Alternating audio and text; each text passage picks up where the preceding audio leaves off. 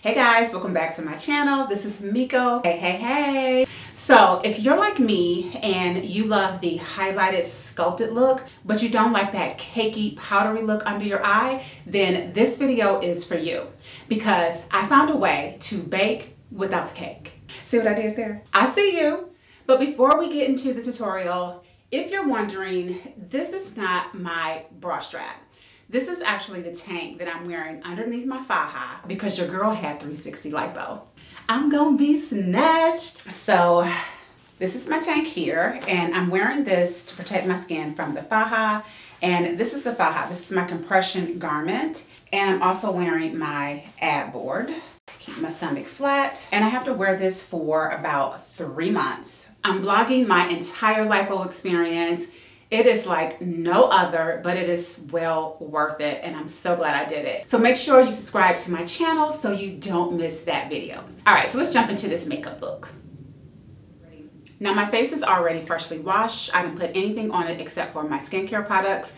I didn't put on my moisturizer yet because I'm gonna use the La Roche-Posay toner mist. And this is to reduce excess shine and visible pores. And you're supposed to use it under your moisturizer.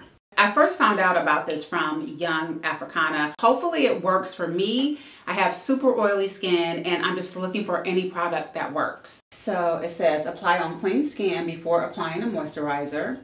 Leave to absorb for a few minutes and gently pat off any excess.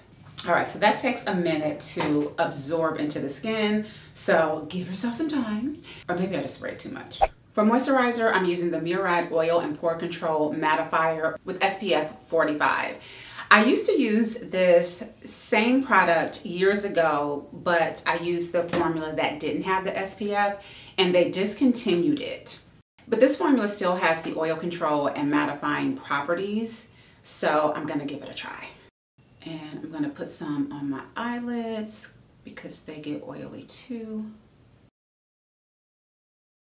And this product has a slight smell to it that wasn't in the other formula, so it has to be from the SPF. It's nothing too strong or overpowering, but there's definitely a scent to this. Now, another oil control technique I found out years ago when I first started doing my makeup is to apply a setting powder under your foundation.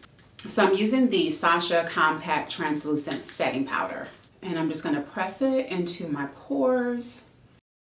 This is a technique drag queens use, and if there's one thing I know about drag queens is their makeup always slays. And I like to do my eyes before my foundation so I don't have to worry about any fallout once I set my foundation in place. So I'm gonna start with my brows. And my brows are microbladed, so all I really need to do is fill in any sparse areas and make them nice and crisp. So I'm going to use the Milani Weekend Brow Pen in Espresso.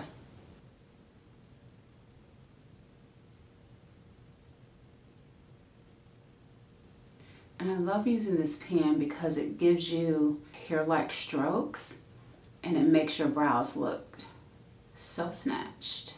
Next I'm going to highlight underneath my brow and line my eyelids, and so I'm using two LA Pro Girl concealers, Warm Honey for under my brow and Chestnut for my lid. I'm using the Real Techniques smudge brush to highlight under my brows. I'm using a really flat shadow brush to conceal my eyelid because I'm wearing Lashify lashes and I love my Lashify lashes, but it is really hard to, it's tricky not getting product on the lashes. And I'm going to immediately set that concealer so it doesn't crease, and I'm going to use the Laura Mercier Translucent Setting Powder in Honey. And I'm just putting some in the lid, swirling my brush and tapping off the excess. And this sets the concealer so your eyeshadow doesn't crease. And I'm gonna go ahead and color correct under my eyes. Got a lot of hyperpigmentation down here. And I'm using the LA Pro Girl in Chestnut.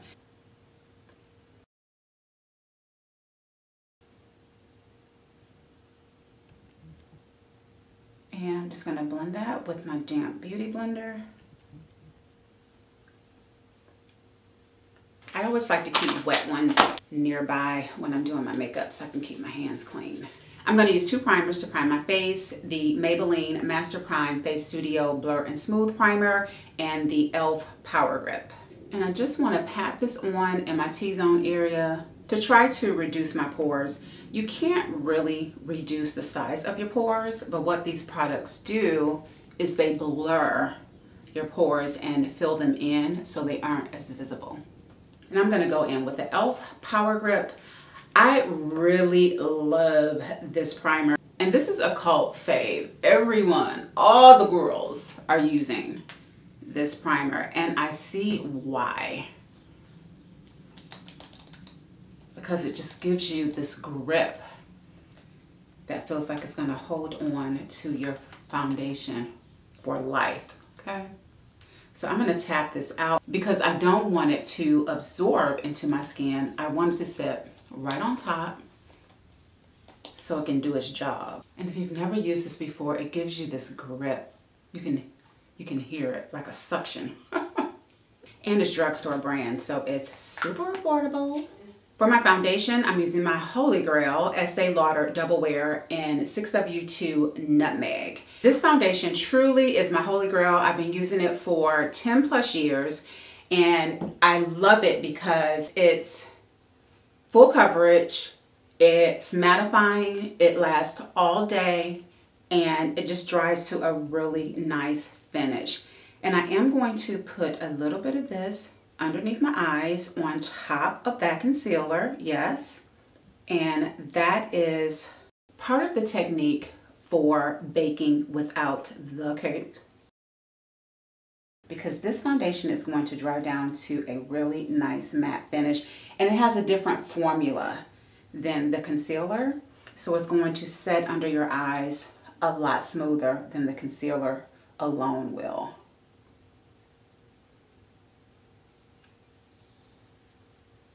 I'm going to set my face using the Benefits Professional Setting Spray so I can get that skin-like finish.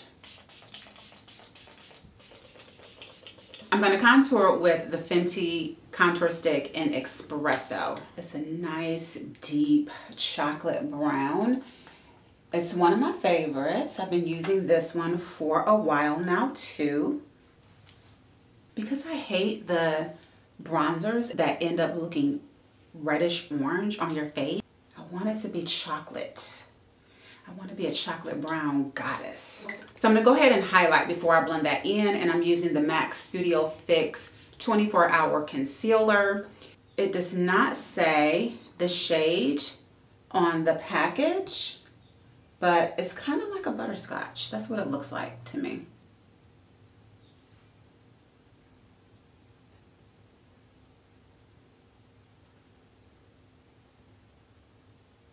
And I am not concealing under my eyes. We already did that step. So I'm gonna let that sit just for a hot second, because this will dry on you really fast and it makes it hard to blend. I'm just gonna blend my contour using this really dense, flat contour brush. And I like this brush because it does a great job of blending while still allowing you to be strategic in where you're moving the product to.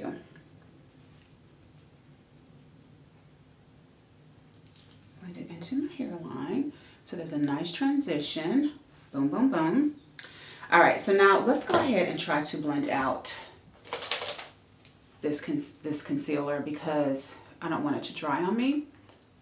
So I'm just going to start by blending the edges. I don't want to move the actual product too much. Just want to blend out the edges. And I'm using the Real Techniques setting brush to blend this out.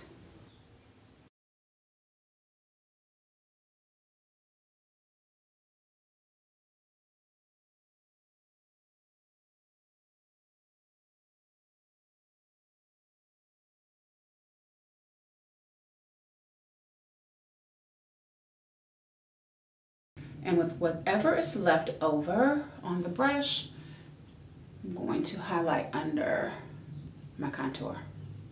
Sometimes I don't like to apply contour in this area because it's so hard to blend out and it ends up looking so harsh. I'm going to go over that contour with the Juvia's Place Cream Bronzer in Espresso. This shade is super deep compared to the Amber. Sometimes I use both, sometimes I'll use one or the other, but today I want a really deep look, so I'm gonna go ahead and use the Espresso. I'm gonna use this Real Techniques sculpting brush. I've had it so long, the name of the brush rubbed off. It's semi-fluffy and it's rounded, so I'm just gonna lightly dab this in the product. This is super pigmented, so I don't want to apply too much. And you can always start light and then apply a little more if you want to. Boom, that's giving me a nice contour right there.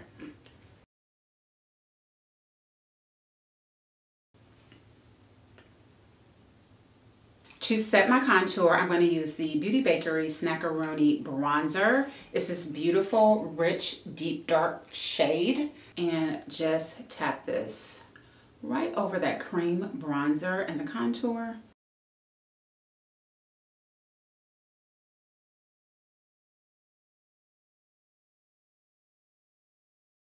And I'm also going to sweep a little bit of this on my eyelids. It looks so beautiful and natural, just a neutral look. And this is the Real Techniques Deluxe Crease Brush. I love it for applying this bronzer on my lids because it's super flat and dense. And it's the perfect brush for this because it puts the bronzer right where you want it and you don't have to worry about blending it. It just blends. It places the product and blends all at the same time.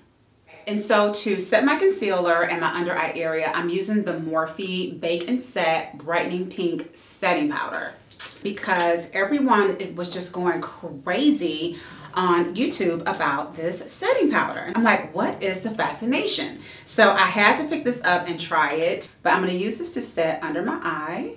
But guys, I love this pink setting powder. It's like it just melts into the skin. It doesn't leave a flashback. It's just perfect for dark skin. And so I did a little bit of research because I wanted to know the science behind the pink. And what it does, it counteracts dark circles and brightens the skin. So that's the secret. So I'm gonna let that bake for a couple minutes. So I'm just kind of going back over my bronzer. Boom, boom, boom. And I'm gonna put on my blush. So for blush, I'm using the Juvia's Place Blushed Rouge palette. This is volume 1. It's not my absolute fave, because I feel like, so it has this dark berry and this coral color. The berry I feel like is a little too red and I love the coral. So what I normally do is just dab my brush in both of them using more of the coral. And then that way it's just not so much red.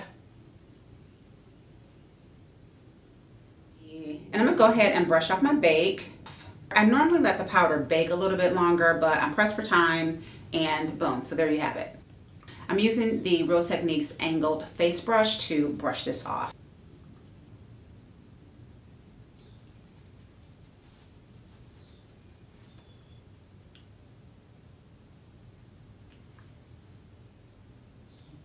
All right, so we're almost done, but what I always like to do is highlight my inner tear duct. So I'm gonna use the Juvia's Place Warrior palette.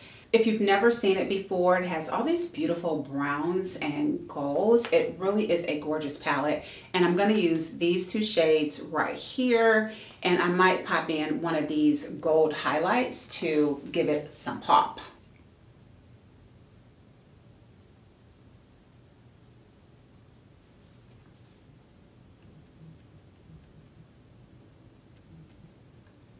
And I'm using one of my Morphe brushes to do this. I don't even know the name of it. I've had these brushes for so long. It's like, I really need to replace them. So all I ended up using is this shade here. I didn't have to use any of the other shades. I'm using the Estee Lauder Waterproof Gel Eye Pencil in Onyx to line my lower lash line.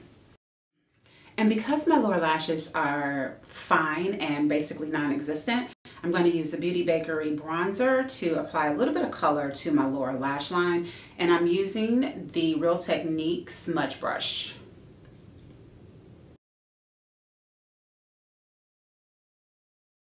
And with the Lashify lashes, I don't have to line my upper lid line or use mascara. So to set my face, I'm going to use the Black Opal Oil Absorbing Press Powder and Smokin' Topaz.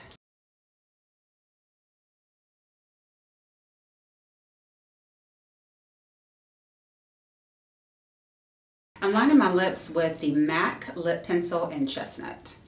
Back in the day, I always wondered if you should line that white line around your lips. And now all the girls are doing it because they want that full pouty look. So go figure.